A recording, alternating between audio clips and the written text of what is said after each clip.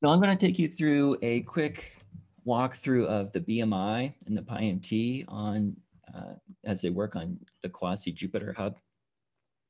I'm going to do something that I haven't done before, so hopefully this will work.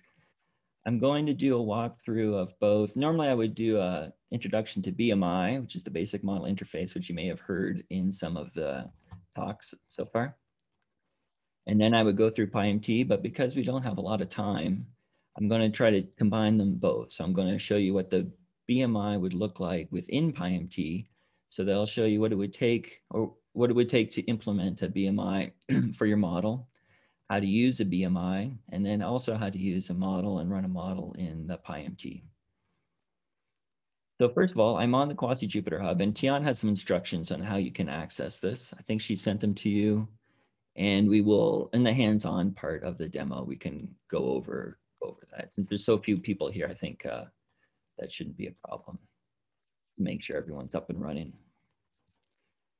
So I'm going to start off with opening up a Jupyter Hub. So go to Open With Jupyter Hub. And if you are doing this along with us or in the future, it'll take a lot longer for your hub to start up, but I just started mine up, so it's going to be quite quick. So we'll start with the BMI walkthrough, and you'll see some notebooks here, and we'll start with just the intro notebook.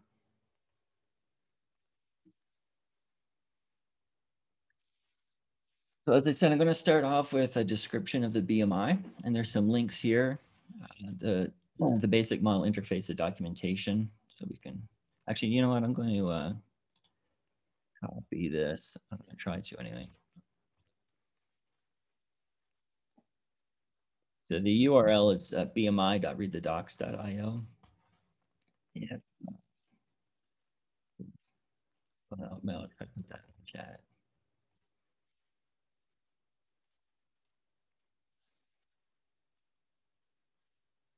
Oh, I think I just sent that to the chat in the main group. So this is the documentation for BMI. I'm not going to go through it all, other than to say that there's basically 6 different categories of functions that you would have to implement, and a total of about 30 functions to implement. You don't have to implement them all, though.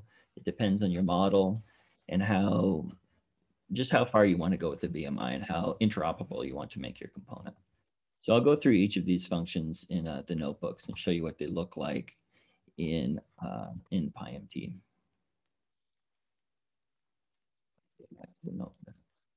There's also some links here for the bindings for the different languages. So we support C, C++, Fortran, and Python. These are the different programming languages that we have BMIs for. And then we have examples that go with them. These seem to be most of the languages that our community uses, certainly, that are in the CSDMS model repository. Would that, I mean, does that cover most of them for this group here? We have a small group, but are there any other languages that you guys use or would want to use that we don't provide? Or does that pretty much cover it? Oh, Python's good here. Yeah.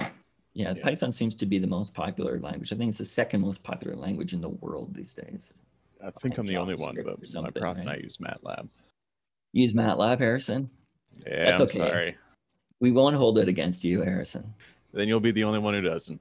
It's okay. Actually, I do too. No, you're absolutely not the only one who uses MATLAB. We have lots of users of MATLAB, and we don't support it so much because it costs money. It's proprietary, it's closed source. So that's the main reason we don't support it. However, we do have some projects where we have brought MATLAB models into PyMT. We've just done these on one-off basis. And the way that we do that is to use an open source version of MATLAB called Octave. Have you ever used that, Harrison, or anyone else? It's very good. It's not MATLAB, so it's not quite as nice as MATLAB. But using that, it's a long process. So we have to convert the MATLAB to Octave, which isn't too hard. And then get Octave into Python is another step, and then we can bring it in. So we have done it before. after all those steps, depending on your model, it might be easier just to translate it to Python. So, so that's how we would support Python right now. Another language that people seem to use is R and Julia. And so people have started to write BMIs for both of those languages.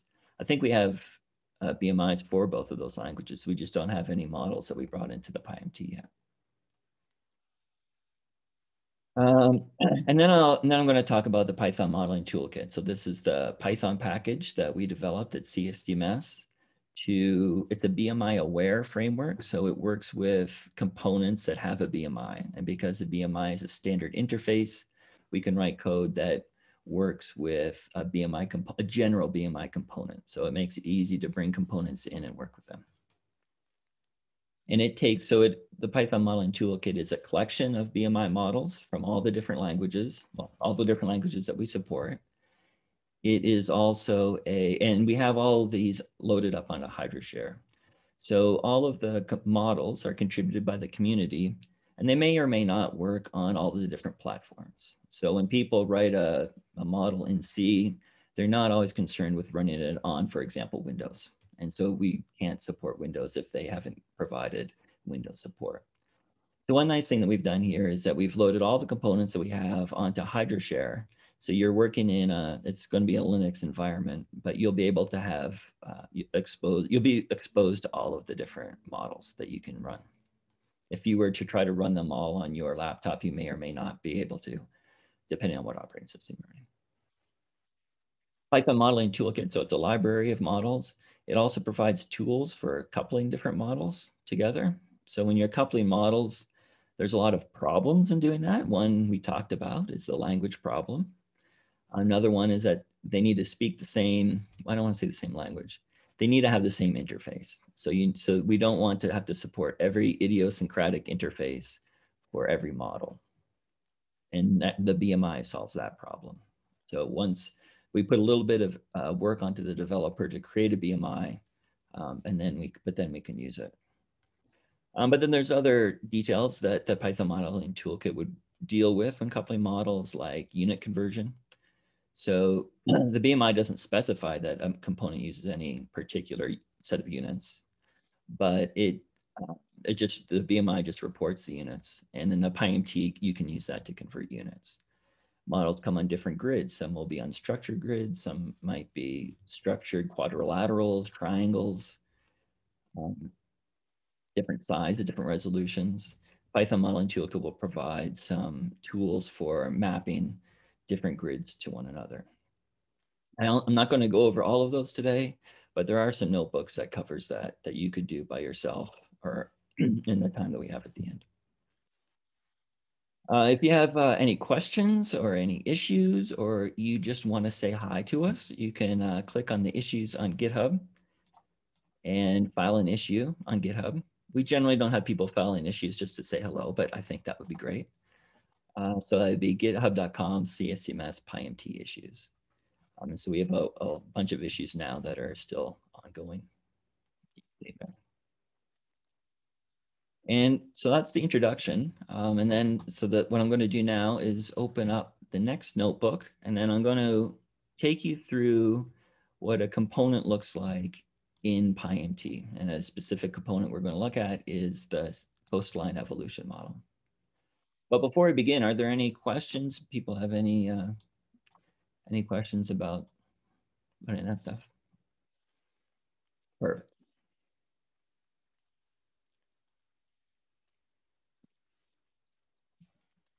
So as I said, we're going to talk about we're going to use the coastline evolution model as an example. Are any of you coastal people at all? No, not particularly either, but hopefully it'll still give you an idea of what a model looks like in PyMT, and showing you how the CEM works in PyMT. It really, because all the models look the same, if you know how to use one model, you should be able to get up and running with any of the models. So this is just a diagram of what the CEM does. So it's a model that simulates the evolution of a delta along a coast. So this blue line here, I hope you can see it, is a river going to the river mouth. It carries sediment that's deposited into the river, and then waves act on the sediment and cause a longshore transport. And then you can build out deltas like we see here. Does anyone have any idea what delta this is? It sounds like you guys might not if you guys aren't coastal people. I think it looks like a penguin, but I was gonna ask that question if you knew. I do know. It's a kind of a well-known delta, I guess, only because I think because it looks like a penguin and it's cute looking. It's the Ebro Delta in Spain. So sorry, no one wins the beer. I was going to give a beer to whoever got that right, but I take that back. I'll buy the next round. Thank you for coming to the. Right. So what we have here is, so this is a schematic of what the model would look like. So if we see so it's on a grid. So I've drawn, these grid cells are huge. I just wanted to show that we're going to be operating on a rectilinear grid, and that's where the values are going to be. And we're going to be looking at seawater depth. So we're going to be adding sediment, creating a delta, and then obviously shallowing the ocean water. So that's where we're going to go. But to get there, we're going to look at some of the capabilities of PyMT and what the model looks like in PyMT. So I'm going to go run through these. I'll try not to go too quickly, but so please let me know if I'm going too fast, or if you have any questions, again, just jump right in. So in PyMT, you can import this variable called models. I hope you all are somewhat familiar with Python. If not, again, please just ask questions and So this variable models is a dictionary, a Python dictionary, and it's going to be a dictionary that maps model names to actual classes that implement the model. So for instance, we can see so this keys function is a standard dictionary function, method function for Python dictionaries. And then you can see these are all the names of the models that we have loaded right now on the HydroShare for PyMT. And as I said before, all of these models may not, if you were to run all of this on your local computer, which you totally can, some of these components might not be available because we just haven't built them for Windows. Windows is usually the problem. Normally I shouldn't say problem. We can normally get them working for Mac and Linux. Those seem to be the standard ones because that's what people program in. They create the models in, but they don't always run them on Windows or build them on Windows. So anyway, those are the models we use, and CEM should be in here. Let me see it, it's at the end here. So that's the one we're going to use. So we can access it either as a regular Python dictionary using this syntax with the square brackets and then the name of the model is a string, or just as a straight attribute. And that's what I'm going to be using here.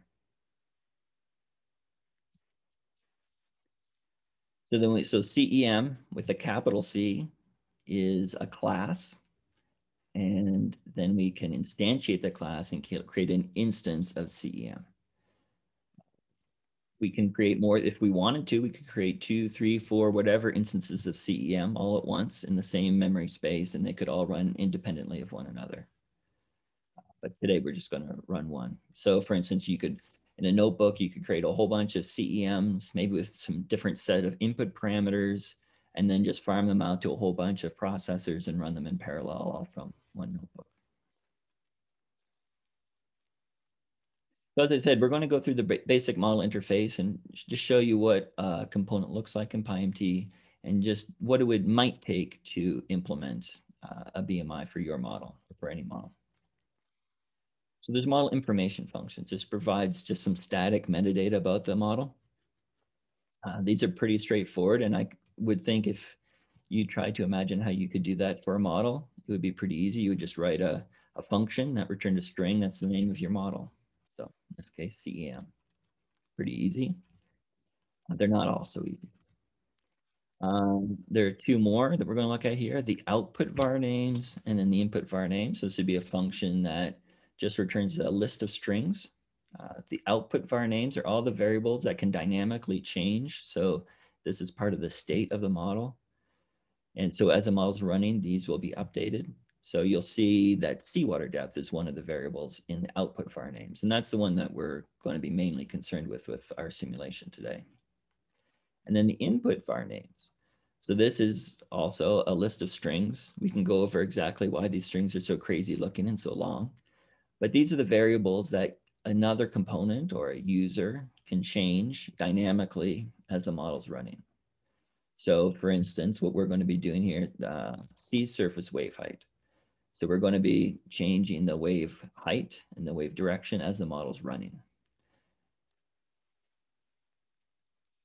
And one thing to note here is that before, so CEM was, it's a C library. It was a program, it was a command line program, and you would just run it. You would set up, the initial conditions and you just run it. But now that it's in PyMT, it's in Python, you can run this interactively. And so that's a new capability that we offer for some of these models. So a model written in C, now you can play with and you can run it for a little while, change some parameters in its state, and then advance it again. And so that adds a new capability to it that it didn't have before. So as I said, some of these names are a little unusual. So what we want is water depth. Oops. Is the output variable we want to look at. And we're going to change some input variables too as the model's running. So we're going to adjust the sediment supply. We're going to add rivers. We're going to turn off sediment supply. We're going to increase the sediment supply. And then we can also change the wave heights and periods as it's running.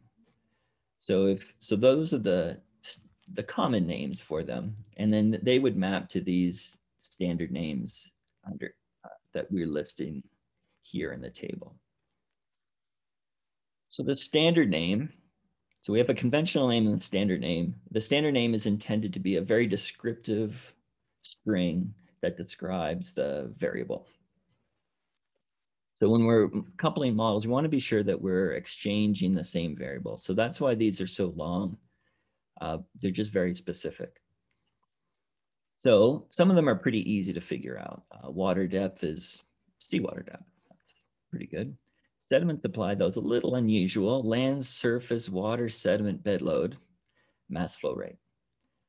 I'm not going to go over the standard names for all of these as it's a much longer discussion.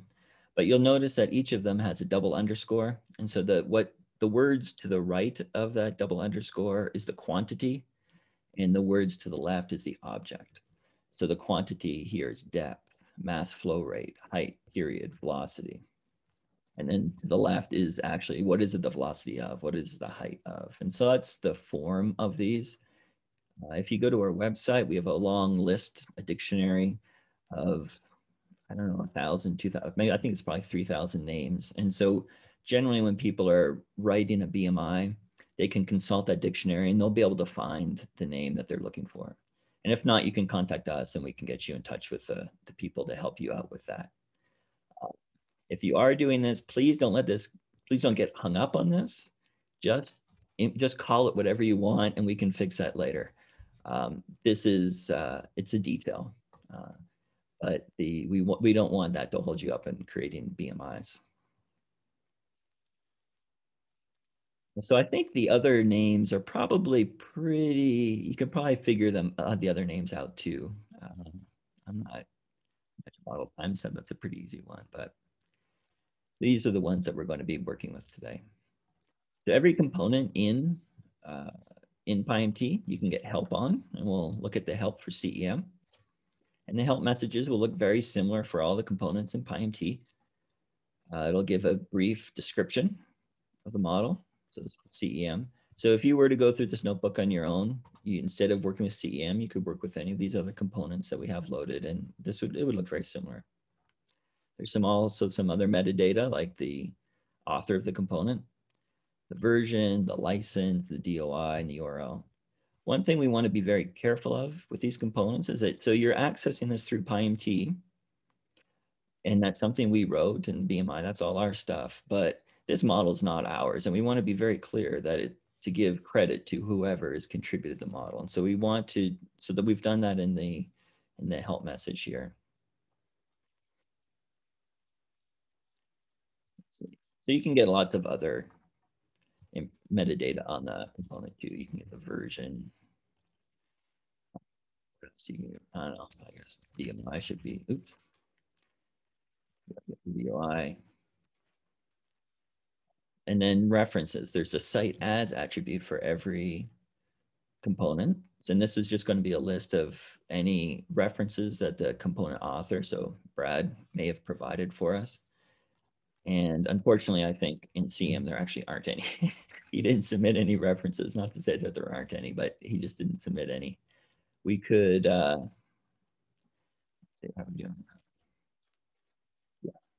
I'll leave it up for as an exercise for the reader to instantiate a different component and look for the references for it. There should be lots. If you want to, child would be a good one. That's just the information functions. Fairly easy to implement, and I think pretty straightforward to use. The next set is the model control functions. And these ones are a little bit, or they can be a little bit more difficult to implement. If you're starting from scratch though, I would say they're not very difficult to implement at all. If the problem with, if you have an existing model, if it wasn't written with this BMI design pattern in mind, these functions, initialize and the update function, may all be together and you may have to pull them apart and refactor your code just a little bit. So I'm going to go over just two of the control functions. So one is initialize.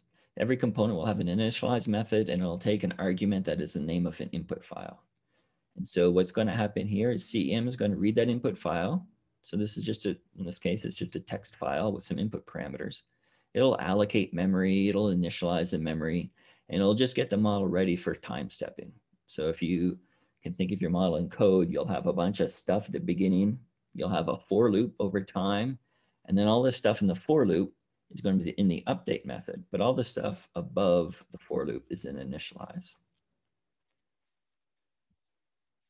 So now we've initialized CEM and we're ready to go.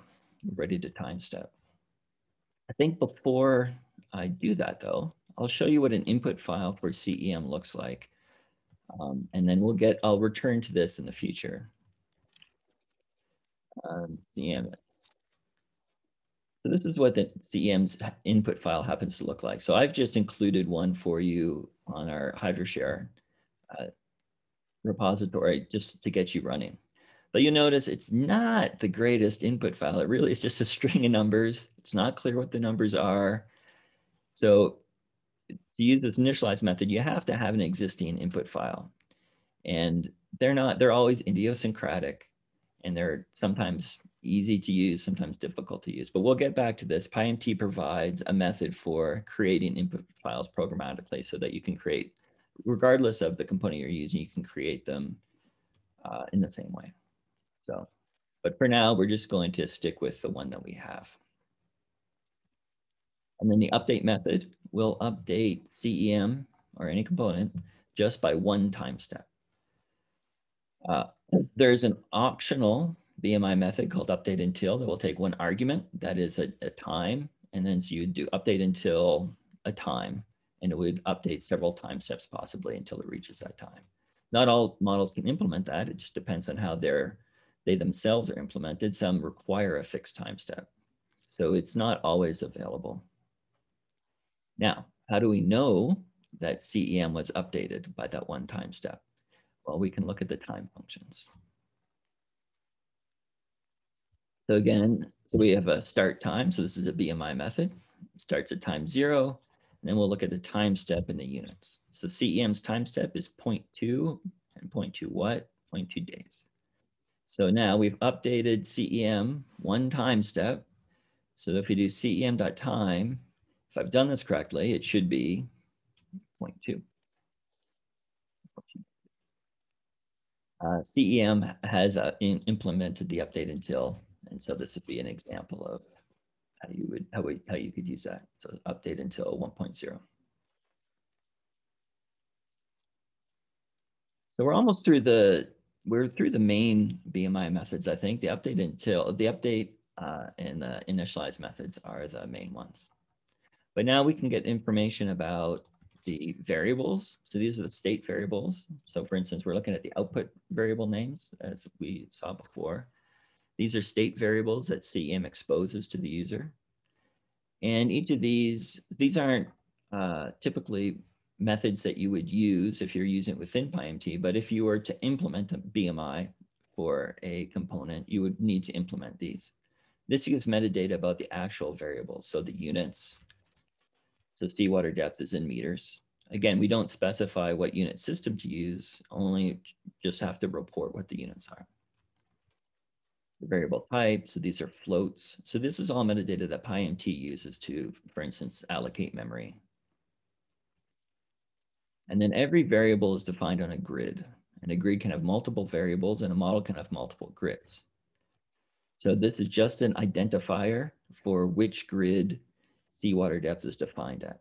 It's just an integer. It could be whatever number, but we will use this number later on to get information about that grid. So seawater depth is on a grid ID 2. And that, as we saw in the, I'm just going to scroll up here. So that's going to be this. We don't know this yet because we haven't called the correct functions, but I'm just telling you that the seawater depth is actually defined on this rectilinear grid. So it's going to be a 2D grid with rows and columns.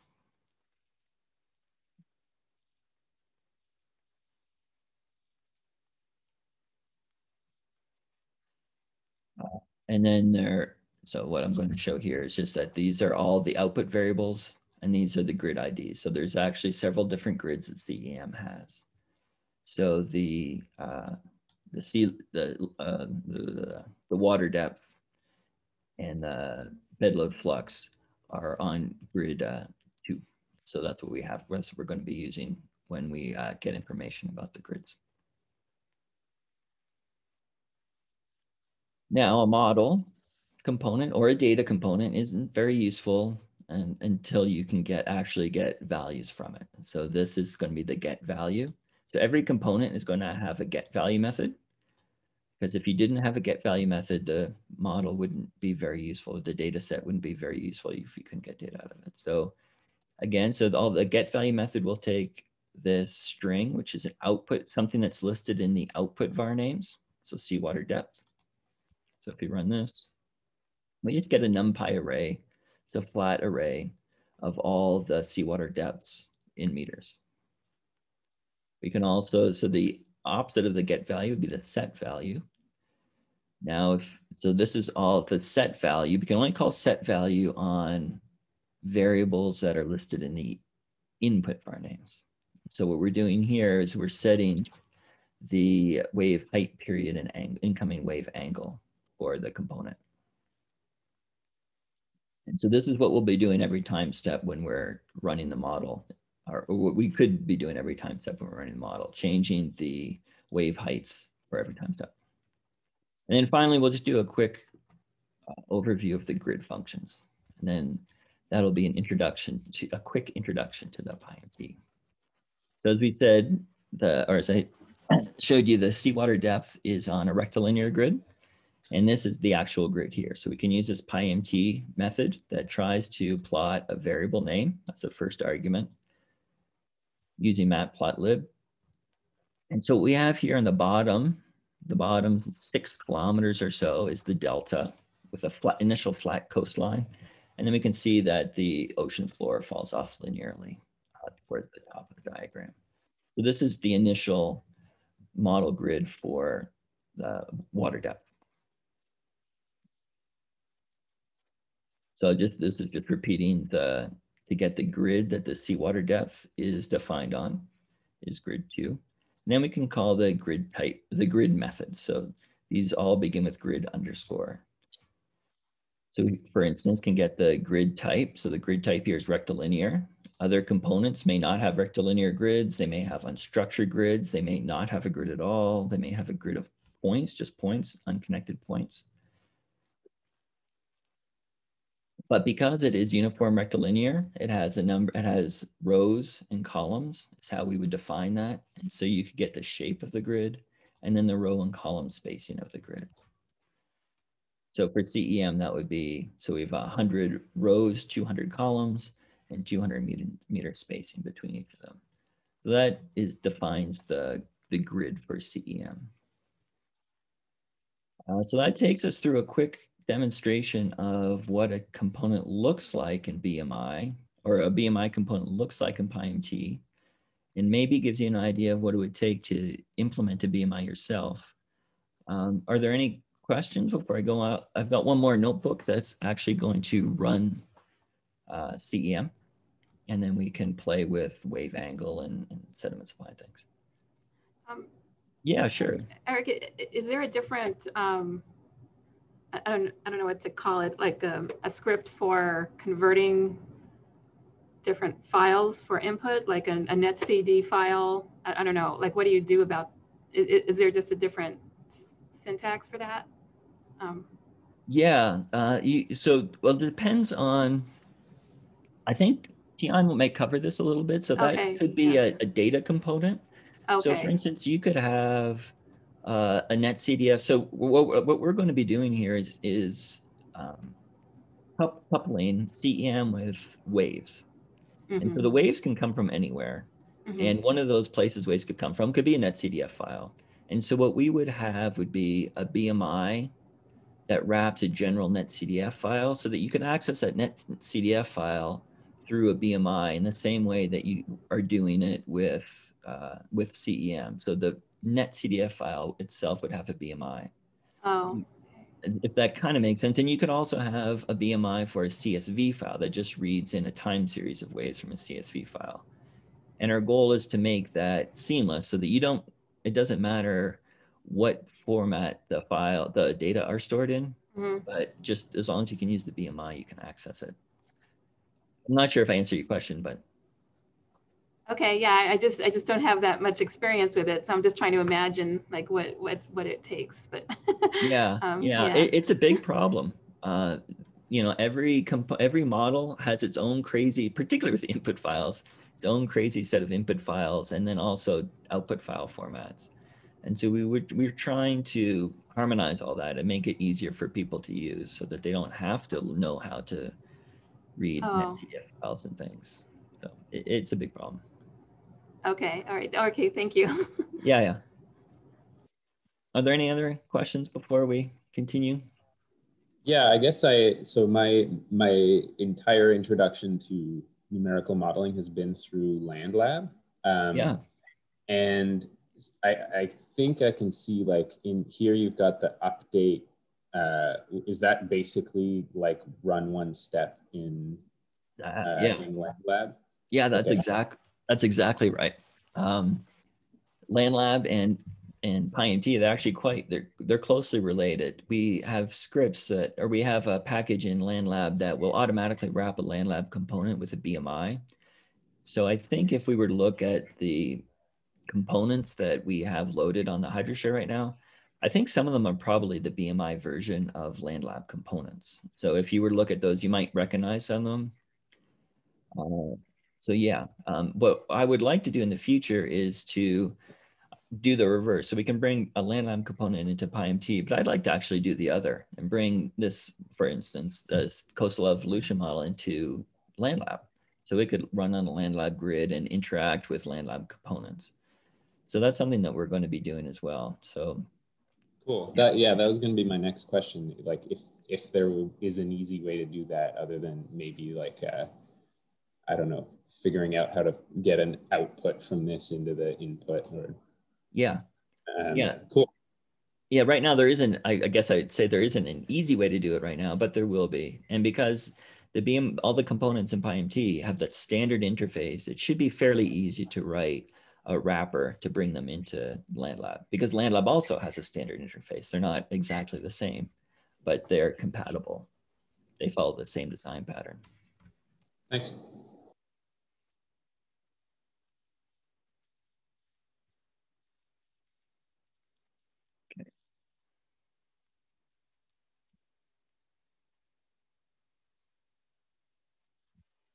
Okay, so now we're going to run the CEM model.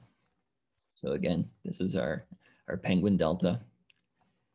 I don't think we'll be able to build a Delta quite that pretty today, but if you guys want to play with it later on, you can try and see how far you get.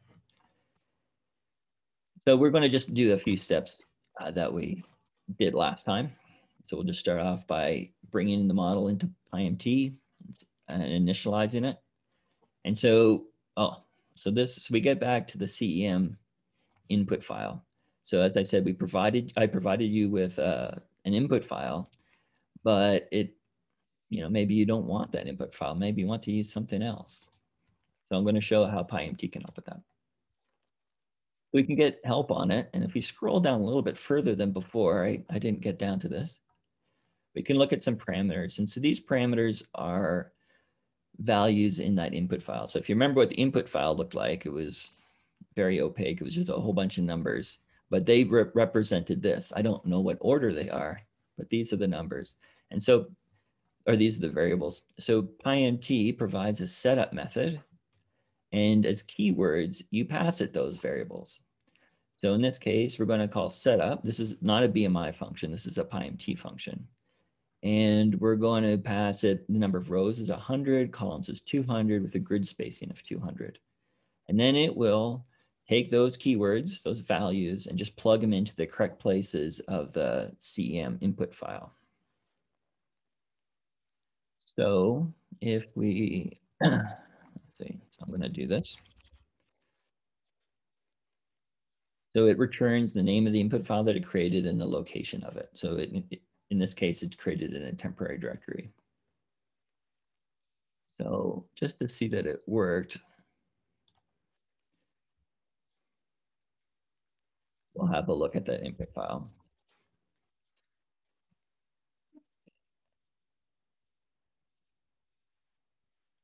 So it looks similar to the other one, but now let's change the number of columns to 400 and make sure so that we created a new temporary directory.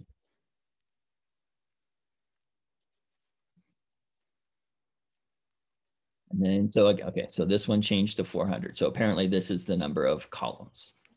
So the setup method will take a bunch of keywords and create an input file for your model. So and the input files can be much more complex than this, but hopefully the idea is that you don't have to worry about the crazy different formats of all the input files, and you can create it programmatically through Python. So I'm going to use this new input file. So now it's initialized. So now we're ready to run. As before, we're going to look at the water depths. So we're going to just get some information about the grid. So we've already did this in the last notebook. So I'm just going to run through this a little bit quickly. We can see that the grid, as before, is uniform rectilinear. It's 2D. And it has 100 rows and 200 columns with a grid spacing of 200. And this is the initial or a part of the NumPy array that represents the water depths. So -1 is on land, and positive values are, because it's water depth, they get deeper towards the bottom or the top of the diagram we were looking at before. And as before, this will be our initial bathymetry. And then we're going to set the wave, so the incoming wave height. So we can set that. These are the values before that we used. You know what? Since there's a few people here, I'm going to give you your money's worth. I'm going to go off script here and I'm just going to see what happens. So now I'm going to change the wave angle. Now it's going to be 45 degrees. I'm not sure whether it's 45 degrees this way or this way, but hopefully we'll be able to figure it out. And just as a disclaimer, these models are research models that are contributed to us. Sometimes they don't fail gracefully, we'll say. So we'll see how this works. I think it'll work, but we'll see. Okay, and now we're going to create a grid of, we're going to set the sediment supply. So the sediment supply, I'm going to scroll up to the top again here, is also defined on the same grid as the seawater depths. you can have sediment supplies from any point on the grid. And so what I'm going to do is add sediment supply to the center of the grid, and it's going to create a delta that's going to go straight out.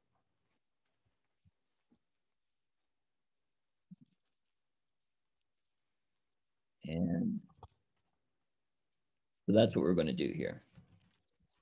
So this is row 0, column 100. So if we go right here, so row 0 is down here, is, you can't see everyone, is around 20 kilometers.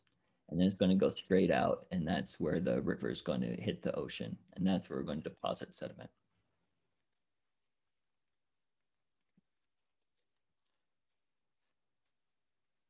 And this is just to show you what the units that we're using are. So this is kilograms per second. And then our timestamps. Okay, so now we're ready to run the model. So we're going to advance the model for 3,000 days, because that's the unit, the time step unit. For every iteration through the loop, we're going to call the set value method, and we're going to change the bed load flux. In this case, we're going to keep it constant, so we don't actually have to call this every time. But you know, you could have an if statement in this loop where, you know, if time is less than 1,000, this is the discharge. If it's greater than 1,000, it's a different discharge. So you could add that to your time loop. So it'll take just a little while to run. While we wait for it, if there's any questions. Yeah.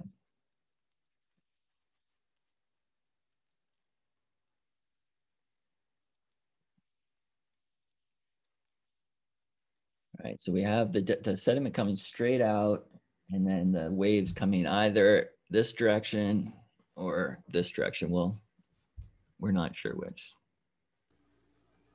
And they're constant, so there's no variation to the waves. So that's why I'm a little concerned. So some of the models that are being added to this kind of ecosystem are older ones that are kind of updated for it, as opposed to just new stuff developed, purpose-built. Yeah, a lot of these components actually that we have here are previous the previous models that we have refactored a little bit so that we could put a BMI on them. Okay, well, it ran without crashing, so that's good. We'll look at the time, and so that's the correct time. So let's hope that we've built a delta. So we have built a delta, but it's a little bit crazy. So it looks to me like the waves are coming from, well, I'm not sure if what your screen sees, but I think you can see which direction the waves are coming from. And I actually created these little waves along the coast, which is interesting. Sediment waves, little mini ones. The boundary conditions for the CEM are wraparound boundary conditions. So when sediment leaves, I'm pointing at my screen like you can see my finger. So when the sediment leaves one side, it gets introduced to the other side. And so what you see here is some little periodic waves in the coastline, which is interesting. Okay, so let's add a second source of sediment. So the other one was in the middle. So this is that was column 100. So now we're going to keep that one. We're going to add a new one at column 1500. So it's going to be over here somewhere. Or no, column 150. And we're going to add a little bit more sediment to that one. So it's going to be a little bit stronger, but we're still going to have two rivers going straight out. Just for fun. And because I was getting a little crazy, I'm going to change the wave angle again. I'm going to move it back to 0. So now we're going to have the waves coming straight in. And we're going to run it for another 700, couple years, 750 days.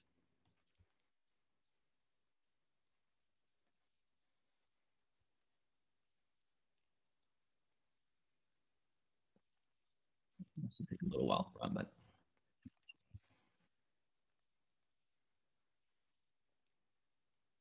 there. So now we have, so now it's flattened it a little bit because now we've got the waves coming straight in, and so it's diffusing those little bumps that we saw. And so so we can see the delta in the middle is still building out a little bit, and then there's a delta to the right that we have added with a little bit more sediment to it. And you can see there's a few lagoons and stuff that's actually formed. So now, so for the last step, we're just going to shut off sediment supply. So I hope you can see that how we can easily change the model and run it interactively. And so what I'm doing here is I'm manually changing the waves and the sediment supply. But I hope you could imagine that we could easily get that from a data component, those information, or from another model, another component. So now so this first line sets everything in the sediment supply to 0. And then we're going to run it for another 250 days, I guess.